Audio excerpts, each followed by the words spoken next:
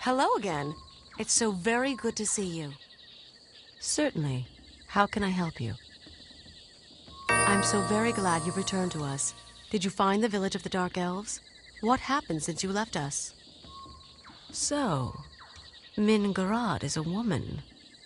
I'd very much like to meet her. So do I. So do I. And what did you find out from this Min Garad?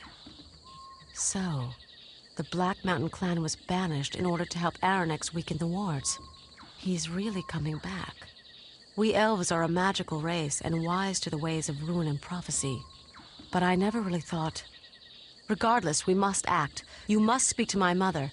She may be able to see what is to be done.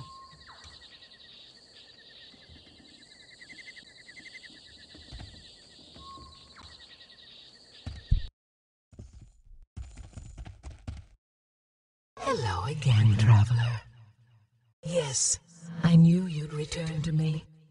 And it seems that you still walk the shore. This gladdens me. It means that you've chosen the right path, traveler. At least, right in the way that you see things. I am happy for you. Of course. What is the question? Your answer lies with Nazruddin.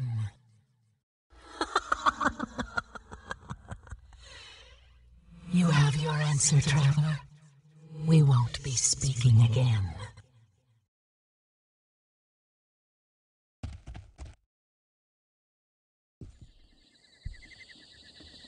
Hello again.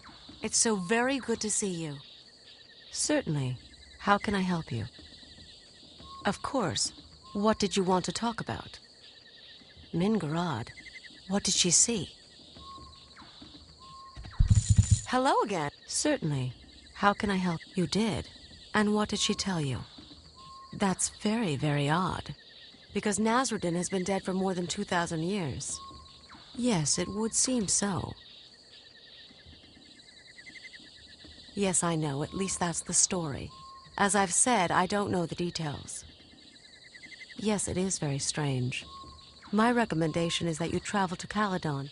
There you will find the first temple of the Panari and perhaps some more answers. Good luck. I hope this turns out well for all of us.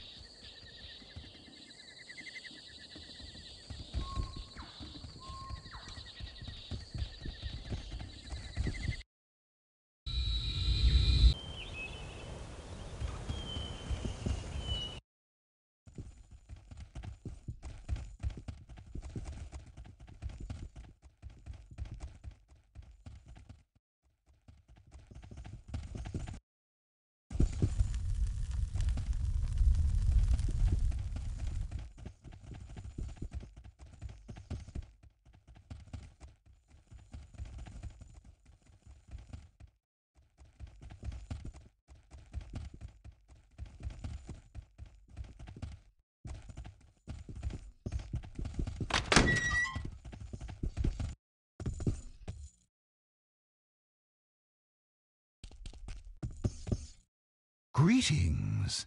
It's good to see you again. And again I thank you.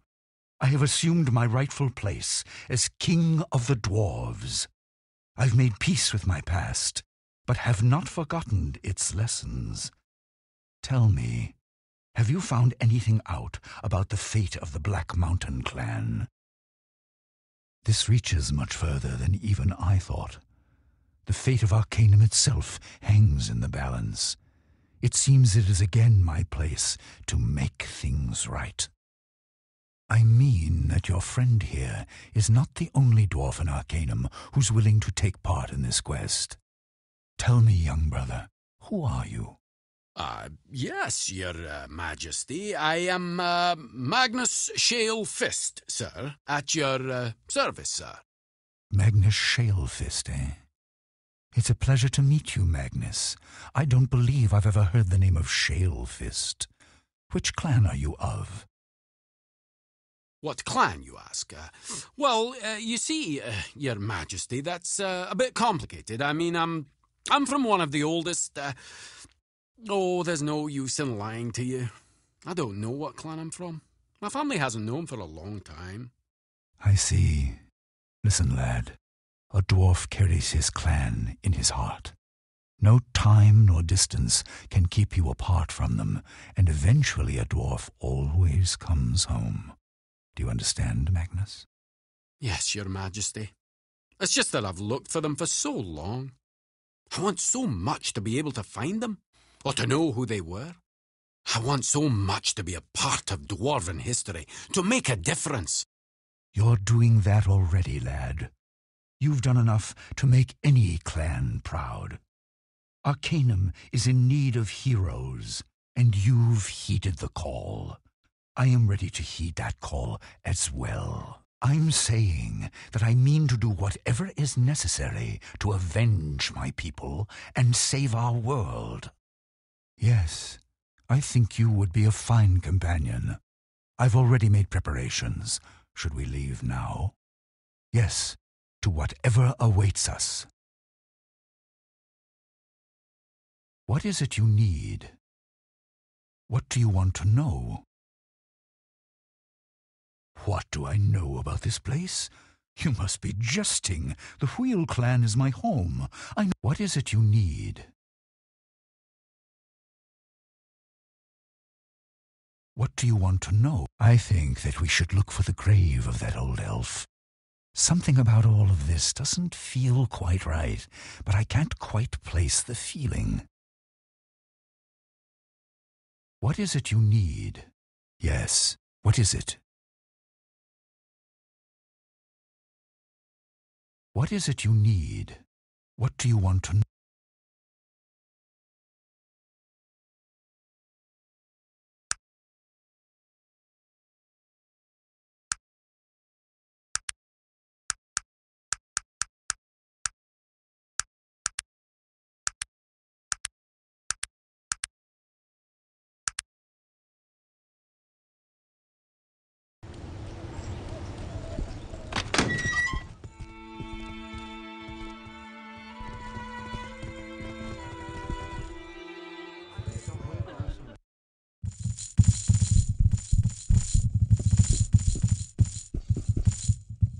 You have returned.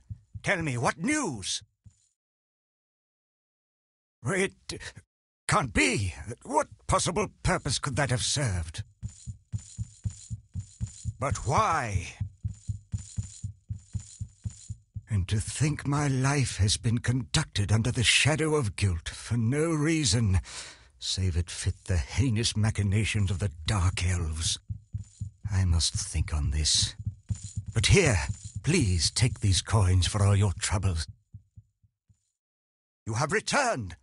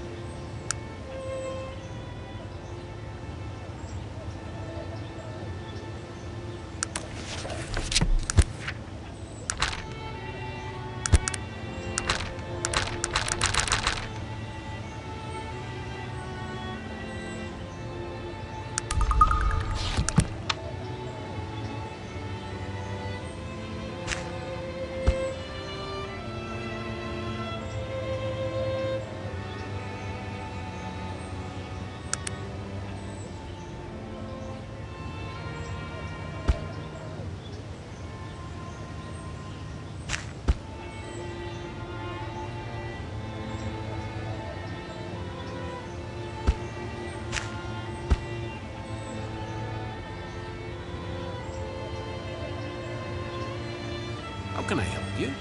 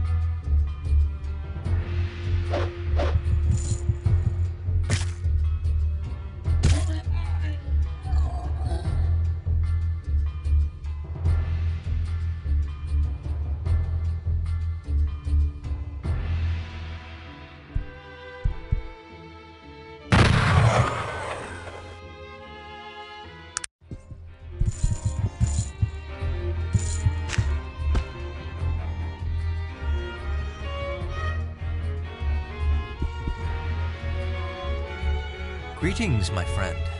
It seems... well, it seems we both have come a long way. Thank you. Thank you for bringing me back. These men, they were the men who killed my brother, Lawrence. I had come here tonight to confront my past once and for all. I knew that it would most certainly lead to my own death, but I just couldn't run from it any longer. Yes, it no longer holds any power over me. Before I met you, before I met Joaquin, I was very different. I was a criminal, really. An evil man. There's no other way to say it, and I don't mind admitting it to you now. I lived my life like a dead man. Well, at least in the sense that I used to view such things. I cared very little for anything at all. I lived only from moment to moment. No sense of right or wrong. I stole or lied or even killed with no thought for morality or consequence. And the men I associated with were the same way. Such lives feed upon themselves. My family moved to Caledon when I was younger. Lawrence and I were close in our early years, but the life I chose to lead as I grew older was repulsive to him. We finally had a falling out. At the time, I didn't care. The dead have no family and remember not their pasts. This place is a place for the walking dead, a place where men gather to feed their darker sides. I knew it well, too well. I spent a lot of time here, time and money. I also gambled with men who make a living doing so, and one night, I lost more money than I had. I was threatened physically when I couldn't pay, but what is pain to dead men? I laughed and bled and spat on them. It was only then that they threatened to kill my brother if I didn't pay.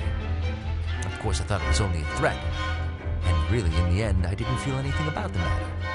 I'd left all that behind me, or at least that's what I thought. I can't tell you the pain which tore open my very soul when I found Lawrence, bleeding and broken, life gone out of him. I cursed myself and the gods and everything else I had forsaken, and I ran. I ran so far and so fast that I don't remember anything until I woke up on the doorstep of the Panari Temple, where Joaquin took me in. Yes. And doesn't that seem like so very long ago, Virgil? I am Elder Joaquin. Yes, it is I. I must apologize. I have been so busy trying to find out who is trying to kill you and why, that I neglected to consider the fact that you might need my help in other matters. But you are alive, and so I rejoice. I'd heard that Virgil was back in Caledon, alone. I feared the worst, as I knew a little more about his past than you did. I've been searching for him for the past week, and only now did I find him. You've changed much, young Virgil. Yes, Joaquin, and I have seen much, but I still remember the lessons you taught me.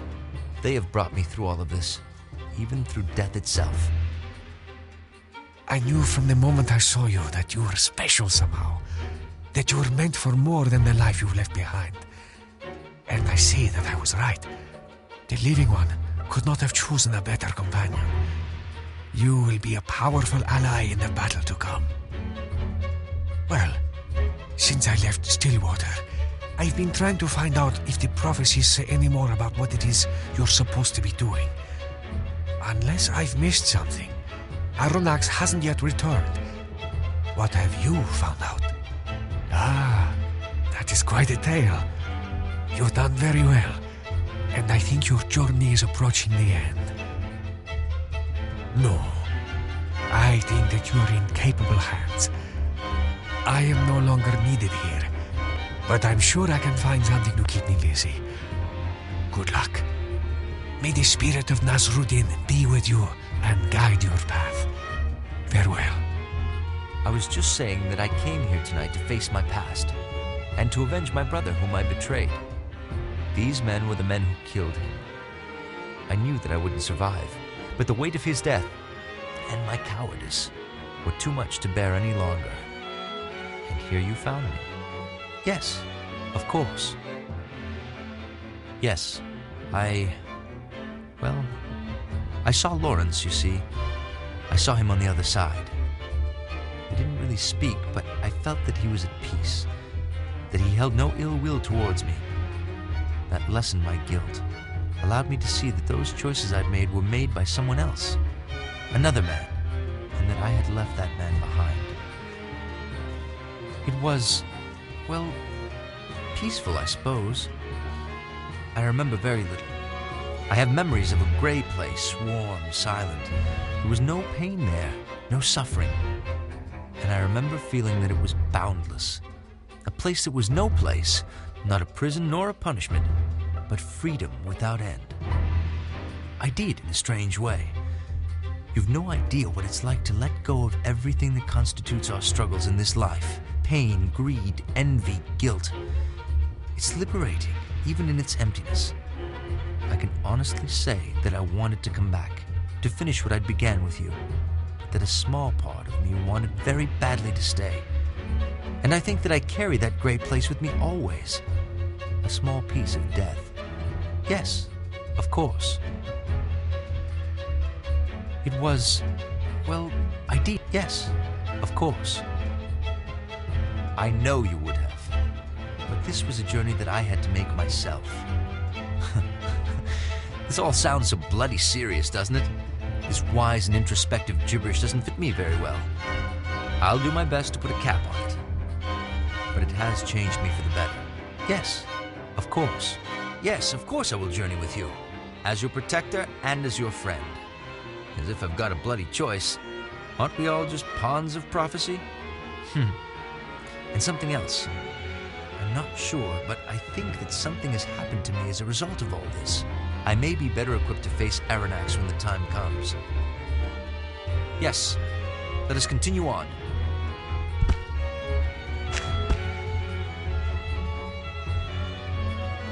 Good luck to you, living one.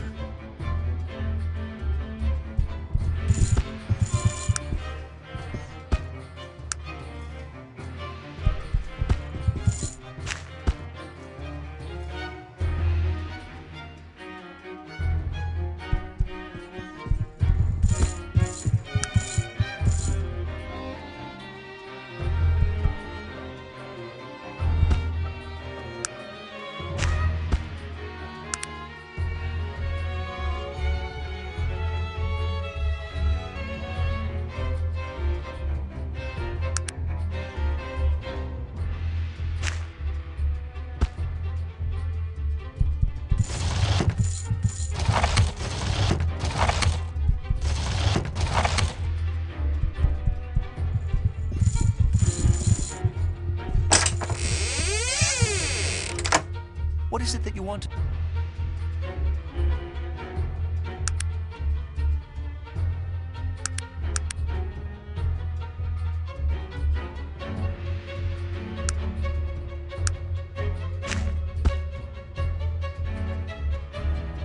What is it you need?